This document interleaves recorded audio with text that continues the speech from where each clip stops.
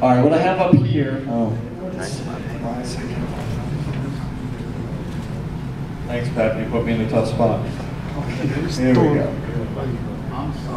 I blame Pepe. Okay, there's a couple of worksheets. There's 2 in metric and 2 in standard.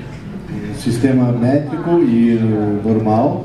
So I'll stick with the metric because you guys use that. Nós usamos sistema métrico.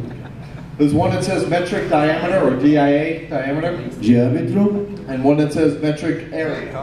E o área também. Let's start with the diameter, okay? Começar com o diâmetro. In the yellow box up here, I'm looking for the port diameter in millimeters. Aqui na caixinha amarela, nós estamos usando o diâmetro do duto em milímetros. So what's a normal port for like a 12-inch woofer? What diameter would you Que use? diâmetro vocês usam para um duto de um falante de 12 polegadas? 34? 3 or 4 millimeters? Inches? I'm doing metric here. 100? All right, we'll use 100. So in the yellow box, I'm going to type in 100.